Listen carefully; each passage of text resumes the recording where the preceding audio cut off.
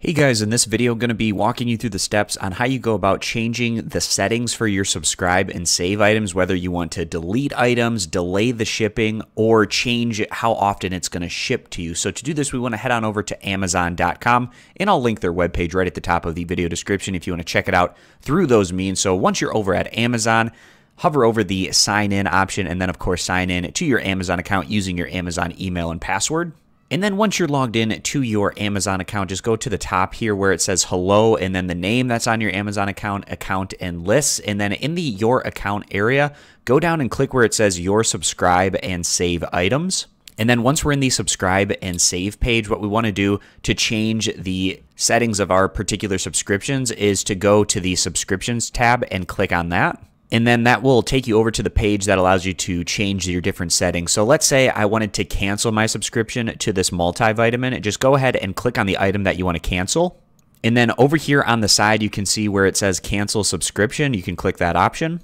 And then it'll give you the option here where you can just simply have it skip your next delivery. Or if you want to officially confirm the cancellation of the subscription, just click down here where it says confirm cancellation. And now to go back to the prior page. And if we just wanted to change how often the product is delivered, go to the auto delivered area and just click on the current delivery schedule that you have.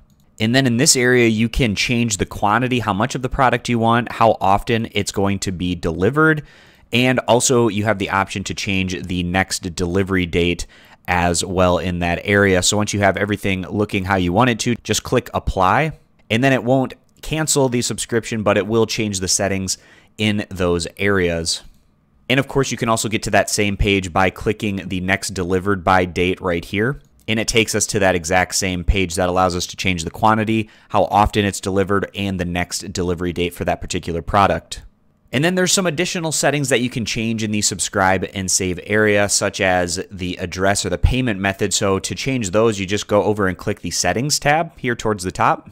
And in this area, you're going to have your shipping address, your payment method, as well as the billing address. So if you'd like to change any of these settings, just go ahead and click the little change button under the specific option that you'd like to switch up. And then you should be able to change all of these settings in those respective areas. So I hope this video was helpful walking you through the step-by-step process on how you go about changing the settings for your subscribe and save subscriptions that you have in your Amazon account, whether you want to cancel the subscription, change how often or the quantity when it's delivered, or things such as the shipping address, payment method, or billing address.